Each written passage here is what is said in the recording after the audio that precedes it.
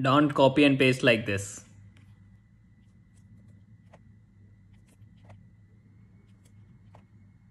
It is too much time consuming. Instead of this, you can use one trick, that is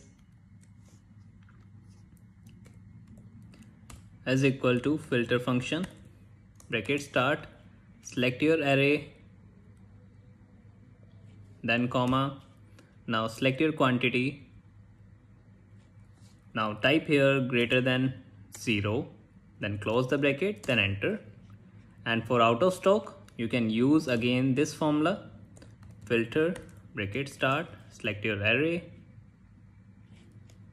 then comma, select your quantity, then is equal to 0 and close the bracket, and done. Now if you change here quantity like this, it will automatically update.